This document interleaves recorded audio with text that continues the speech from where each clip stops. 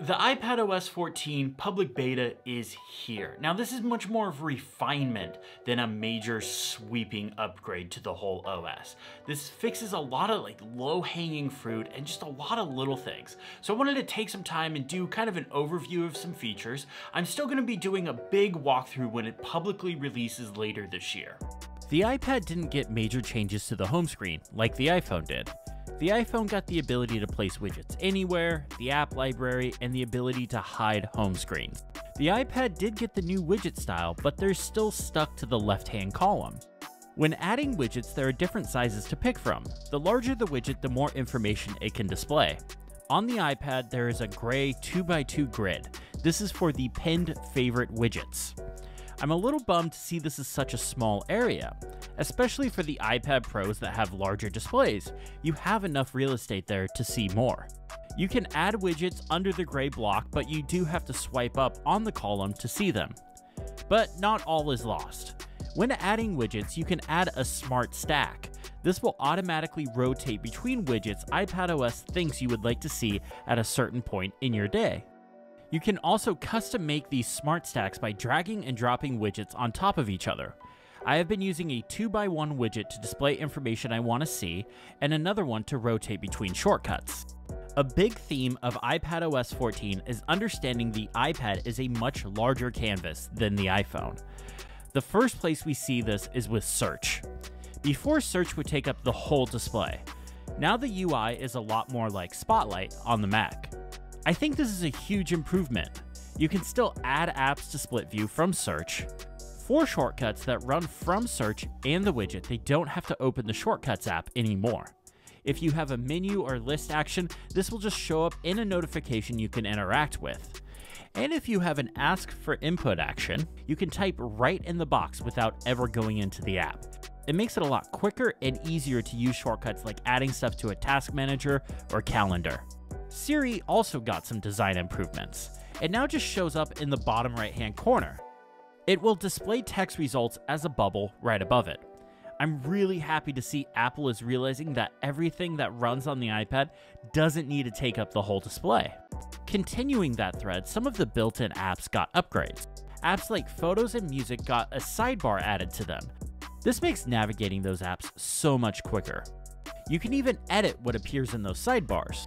When those apps get put into split view or slide over, they go back to having the navigation buttons at the bottom. Others like Files and Calendars got support for the new toolbar design.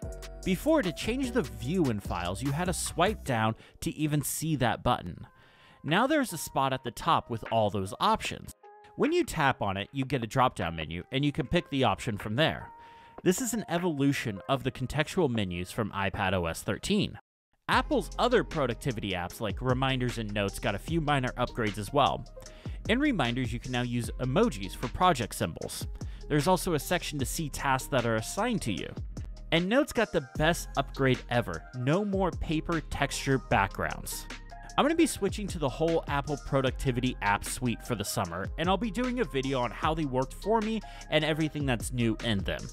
Shortcuts got a ton of new features. I already talked about running shortcuts from the widget and search, but there is now folders in shortcuts as well. These are great, especially if you have a large library of shortcuts. When working on a shortcut, the editor is now on the right-hand side. I think this is a bit strange, since everywhere else the panel is on the left side. But now you can copy and paste actions from a shortcut. Just long press on the action icon and you'll get a menu. Hit copy, then scroll to another action, long press, and you can paste it above or below. You can even copy and paste actions across different shortcuts. Shortcuts also now has support for multi-window. So if you're working on a shortcut, you can have two different versions of the Shortcuts app up at once so you can reference each other. And Shortcuts automation got a big improvement. Some triggers like the time trigger no longer require a confirmation via notification. You can turn that off when making the automation. Others like location, Wi-Fi, and Bluetooth still require that confirmation. I'm not sure what the logic is behind some triggers requiring it and others not. During the keynote, the Apple Pencil got the most screen time for the iPad. When drawing a shape in an app like Notes, now you can long press for a second and it will fix that shape to make it look perfect. This is amazing for somebody like me that can't draw. Also, when handwriting text, you can now select it.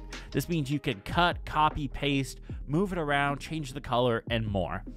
It essentially gets treated as if you typed it from a keyboard. Apple also brought Scribble to the iPad.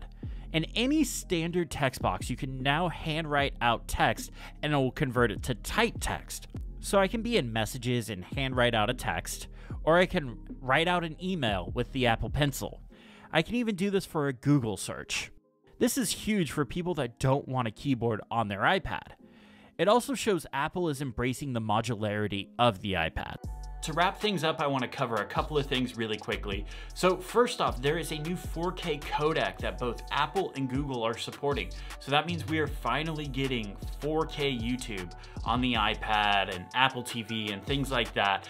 On the iPad, I don't think it makes that big of a difference because the displays aren't 4K yet, hopefully soon. But I mean, it does mean we get to watch stuff at a higher resolution, so that's great. But for the 4K Apple TV, that's where it's really going to be nice. Also, you're going to be able to set default mail and web browser apps. This is really cool. I'm really excited about this. This is something third-party apps will have to upgrade to support, so I haven't got a chance to try out how it works just yet. I'm going to be doing a deep dive walkthrough into iPadOS 14. I've got a lot of other really cool stuff planned over the summer, so be sure to subscribe if you haven't already. Like this video, it really does help out. And thank you guys so much for watching.